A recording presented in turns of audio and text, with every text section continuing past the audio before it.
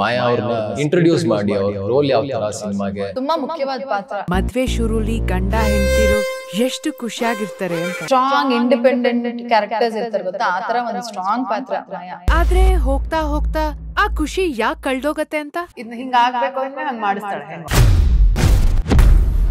Real life ಅಲ್ಲಿ ಸಂಯುಕ್ತ ಜಗಳ ಆಡ್ತಾರೆ, ರಿಯಲ್ ಲೈಫ್ ಅಲ್ಲಿ ಮಾಯಾ ಜಗಳ ಬಿಡಿಸ್ತಾರೆ. ನೀವಿಬ್ರು ಸಪರೇಟ್ ಆಗಿದ್ರೆ ಬೆಲೆ ಕಮ್ಮಿ, ಒಟ್ಟಿಗೆ ಇದ್ರೆ ಬೆಲೆ ಜಾಸ್ತಿ. You never know if you're going to be alive tomorrow. We are made for each other.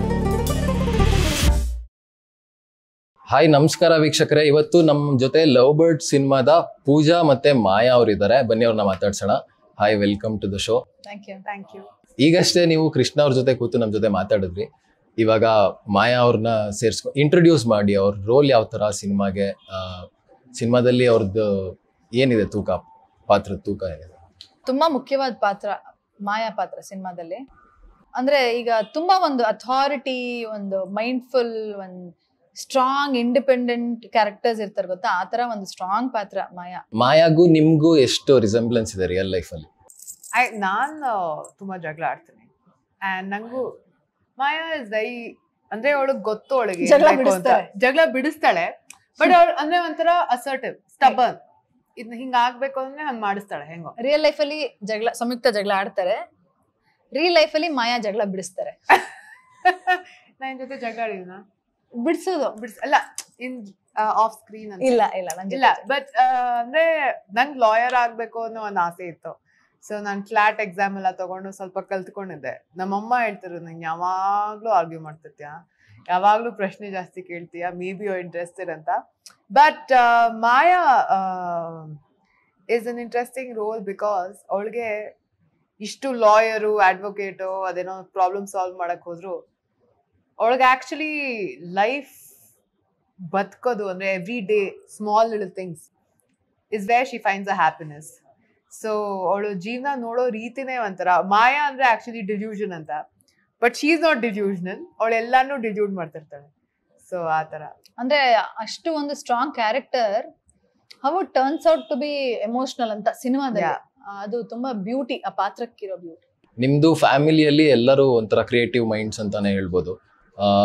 ಇವಾಗ ಲಾಯರ್ ಆಗ್ಬೇಕು ಅಂತ ನನಗೆ ಇಷ್ಟ ಇತ್ತು ಅಂತ ಅಂದ್ರಿ. ನಾ ಮೊನ್ನೆ ಯಾವ್ದೋ ನ್ಯೂಸ್ ನೋಡ್ತಿದ್ದೆ, ಕ್ಯಾನ್ಸರ್ ಸಪೋರ್ಟ್ ಮಾಡೋದಕ್ಕೆ ಒಂದು ಯಾವ್ದೋ ಕ್ಯಾಂಪೇನ್ ಮಾಡಿಸಿದ್ರಿ. ಸೊ ಏನು ನಿಮ್ದು ಐಡಿಯಾಲಜಿ ಏನು, ಯಾವ ತರ ಇದ್ರ ಬಗ್ಗೆ ಎಲ್ಲ ಹೆಂಗೆ ಇಂಟ್ರೆಸ್ಟ್ ಅಂತ? ಆಕ್ಚುಲಿ ಲೈಕ್ ಮಾಯಾ ಎಲ್ಸೆ, ನಂಗೆ ಏನ್ ಕೊಟ್ರು ಅದ್ರಲ್ಲಿ ಇಂಟ್ರೆಸ್ಟ್ ಇರುತ್ತೆ. ಅಂದ್ರೆ and I feel like you never know if you are going to B alive tomorrow. ನಮ್ಮ ಸುತ್ತಮುತ್ತ everything is so uncertain. Covid ಬಂತು, ಎಷ್ಟು ಜನ ಹೋಗ್ಬಿಟ್ರು. ಅಂಡ್ ಇದೇ ನಂಗೆ ಬೇಕು, ಇದೇ ನನ್ನ ಲೈಫು, ಹೀಗೆ ಇರಬೇಕು ಅಂತ ನಾವೇನು ಬದುಕಕ್ಕಾಗಲ್ಲ. ಏನ್ ಸಿಗತ್ತೋ ಅದರಲ್ಲಿ ಅದನ್ನ how to indulge in it.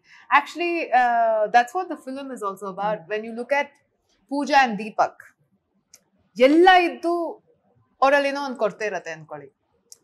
ಇದು ನಮ್ಗೆ ಈಗಿನ ಕಾಲದಲ್ಲಿ ಈ ತರ ಪ್ರಾಬ್ಲಮ್ಸ್ ತುಂಬಾ ಜಾಸ್ತಿ ಆಗೋಗಿದೆ. If U C social media, every one is available. ಟಿಂಡರು, 1000 dating ಆಪ್ಸು. So ಎಲ್ಲದಕ್ಕೂ ಒಂದು ತೂಕ ಕಮ್ಮಿ ಆಗೋಗಿದೆ ಅನ್ಸುತ್ತೆ. ನಮ್ಗೆ value for life, for relationships yellow dilute ಆಗ್ಬಿಟ್ಟು ಹಿಂಗ್ ತೇಳ್ಕೊಂಡು ಹೊಟ್ಟೋಗ್ತಾ ಇದೆ. ಎಲ್ಲ ಇದ್ರು ಎಲ್ಲಾದ್ರೂ ಏನನ್ನು ಅಪ್ರಿಶಿಯೇಟ್ ಮಾಡಲ್ಲ. ಇಲ್ದೇ ಇರೋದ್ರ ಬಗ್ಗೆ ಕಂಪ್ಲೇಂಟ್ ಮಾಡೋದು ಯಾವಾಗ. ಇನ್ಸ್ಟಾಗ್ರಾಮ್ ಅದೇ ಮಾಡೋದಲ್ಲ. ರಿಲೇಶನ್ಶಿಪ್ ಗೋಲ್ಸ್ ಅಂತ ಯಾರೋ ಹಾಕಿದ್ರೆ, ನೀವು ನಿಮ್ ಮನೇಲಿರೋ ನಿಮ್ ರಿಲೇಶನ್ಶಿಪ್ ನ ಕಂಪೇರ್ ಮಾಡ್ಕೊಂಡು ನಿಮಗ್ ದುಃಖ ಆಗ್ತಾ ಇರತ್ತೆ. ಅದೆಷ್ಟೇ ಚೆನ್ನಾಗಿದ್ರು ಅಲ್ಲೆಲ್ಲೋ ಬೇರೆ ಕಡೆ ನೋಡ್ತಾರದ್ ನಾವು. ನಿಮಗೆ ಏನ್ ಇಂಟ್ರೆಸ್ಟ್ ಇದೆ ಸಿನಿಮಾ ಬಿಟ್ರೆ? ಇನ್ನೇನು ಫೀಲ್ಡ್ ಅಲ್ಲಿ ಇಂಟ್ರೆಸ್ಟ್ ಇದೆ? ನನಗೆ I am actually into sports, as in not sports, but ನಾನು ಐ ಆಮ್ ಇಂಟು ಫಿಟ್ನೆಸ್. ನನಗೆ ರೆಗ್ಯುಲರ್ ರೊಟೀನ್ ಅಂತ ಏನಿರುತ್ತೆ, ಡೈಲಿ ರುಟೀನ್ಸ್, ಅದು ನನಗೆ ಕರೆಕ್ಟಾಗಿ ಆಗಬೇಕು. Like say I do yoga in the morning. ಬೆಳಗ್ಗೆ ಯೋಗ ಮಾಡಿದ್ರೆ ಸಂಜೆ ಸ್ವಿಮ್ಮಿಂಗ್ ಮಾಡ್ತೀನಿ. ನಾನು ಇನ್ಸ್ಟಾಗ್ರಾಮ್ ಅಲ್ಲಿ ಫೋಟೋಸ್ ನೋಡಿದ್ದೀನಿ, ಕೃಷ್ಣ ಅವ್ರ ಜೊತೆ ತುಂಬಾ ಟ್ರಾವೆಲ್ ಮಾಡ್ತಿರ್ತೀರಾ ನೀವು. ಸೋಲೋ ಆಗಿ ಎಲ್ಲಾದ್ರೂ ಹೋಗ್ತೀರಾ? ಅವ್ರ ಜೊತೆನೆ ಹೋಗೋದ ಎಲ್ಲ ಕಡೆ? ಯಾವ ತರ? ಸೋಲೋ ಮಾಡಿಲ್ಲ, ನಾನು ಸೋಲೋ ಹೋಗಿಲ್ಲ. ಸೋಲೋ ಹೋಗೋ ಥಾಟ್ ಇಲ್ಲ. ಆಮೇಲೆ ನಾನು ಇದು ಸಂಯುಕ್ತ ಅವ್ರಿಗೆ ಕೇಳ್ಬೇಕು, ಅವ್ರು ಆಗ್ಲೇ ಹೇಳಿದ್ರು ಇದೆ ನನಗೆ ಕೇಳಿ ನಾನು ಹೇಳ್ತೀನಿ ಅಂತ. ಇವ್ರದ್ದು ಪ್ರೈವೇಟ್ ಲೈಫ್ ನಮಗೆ ಗೊತ್ತಿಲ್ಲ, ಕೃಷ್ಣ ಮತ್ತೆ ಮಿಲನಾ ಅವ್ರ ಬಗ್ಗೆ. ಇನ್ಸ್ಟಾಗ್ರಾಮ್ ಅಲ್ಲೆಲ್ಲ ಒಂಥರ ಫೋಟೋ ಶೂಟ್ ಮಾಡಿಸಿರೋ ಫೋಟೋಗಳೇ ಕಾಣಿಸುತ್ತೆ. ಅದನ್ನ ಬಿಟ್ರೆ ಫಿಲಮ್ ಅಲ್ಲಿ ಇವರು ಮದ್ವೆ ಆಗಿರೋ ರೋಲ್ಗಳಲ್ಲೇ ಕಾಣಿಸ್ತಾರೆ. ಸೊ ಹಿಂಗೆ ಇರ್ಬೋದೇನೋ ಅಂತ ನಮಗೆ ಅನ್ಸಿದೆ. ಇವರು ಆಕ್ಚುಲಿ ಕ್ಯಾಮ್ರಾ ಹಿಂದೆ ಯಾವ ತರ ಇರ್ತಾರೆ?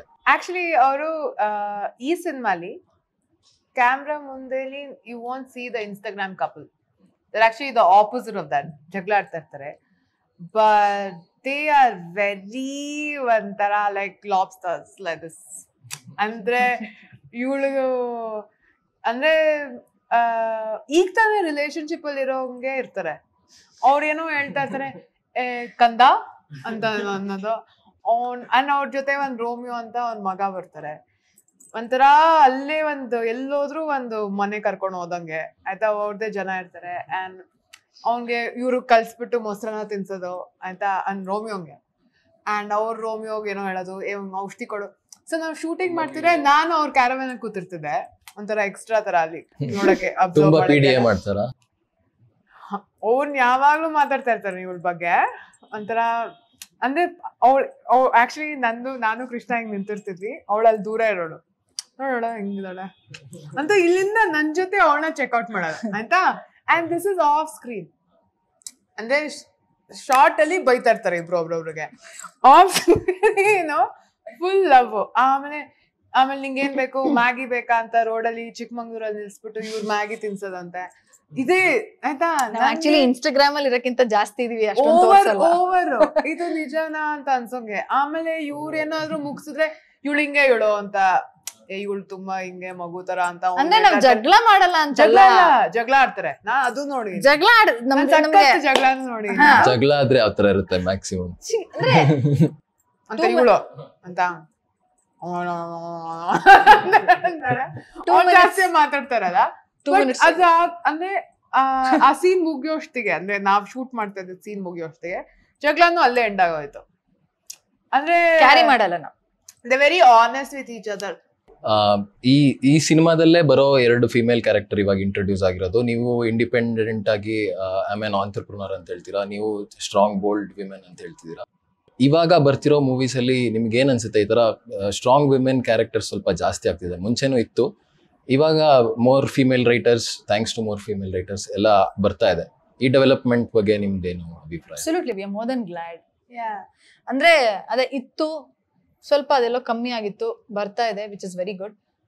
Not just like a heroine ಹು comes as a love interest. ಅದು ಬಿಟ್ಟು ಅದ್ರ ಹೊರತಾಗಿ ಈ ತರ ಪಾತ್ರಗಳು ಮಾಡಕ್ಕೆ you feel very good about it. ಅಂದ್ರೆ ಇನ್ನೂ ರೈಟರ್ಸ್ ಬರೀಬೇಕು ಅಂತ ಪಾತ್ರಗಳನ್ನ. ಅಂಡ್ ತುಂಬಾ ಜನಕ್ಕೆ ಅದು ಇನ್ಸ್ಪಿರೇಷನ್ ಕೂಡ ಆಗ್ಬೇಕು.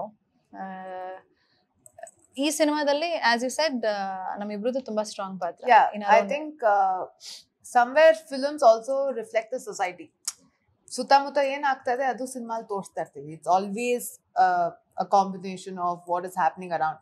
ಸೊ ಐ ಫೀಲ್ ಲೈಕ್ ಈಗಿನ ಕಾಲದ ಹುಡುಗಿರು Dev changed when how things were at my mom's age or even 10-15 years ago. So ಅವ್ರು ಏನ್ ಇಷ್ಟನೋ ಅದ್ರ ಬಗ್ಗೆ ಮಾತಾಡ್ತಾ ಇದಾರೆ. or they like their work, they like their privacy, they also like being in relationships. ನೀವು ರಿಲೇಶನ್ಶಿಪ್ ಇಷ್ಟ ಅಂದ ತಕ್ಷಣ it doesn't mean you're not independent, which is what her character is. ಅವಳು she's doing her thing, she loves her job. ಅದ್ರ ಜೊತೆ she's also a wife, she loves her husband. It's there. So ಇದು ಮುಂಚೆ ಇದು ಹೆಂಗಿತ್ತು ಅಂದ್ರೆ love ಆಗ್ಬಿಟ್ಟು ಮದ್ವೆ ಆಗಿದ ತಕ್ಷಣ ಹೌಸ್ ವೈಫ್ ಆಗ್ಬಿಟ್ಟು ಆರ್ ದೇರ್ ಹ್ಯಾಪಿ ಅಂತಲ್ಲ. You can be a lot of things where many layers like my real life also. So many layers of women ಅದೇ. ಈಗ ನಮ್ಮಮ್ಮ ಎಷ್ಟೋ ವರ್ಷದಿಂದ ಆಕ್ಟಿಂಗು ಮಾಡ್ತಾ ಇದಾರೆ, ಬೆಳಿಗ್ಗೆ ಎದ್ಬಿಟ್ಟು ನಮ್ಗೆ ಅಡ್ಗೆನೂ ಮಾಡ್ತಾರೆ.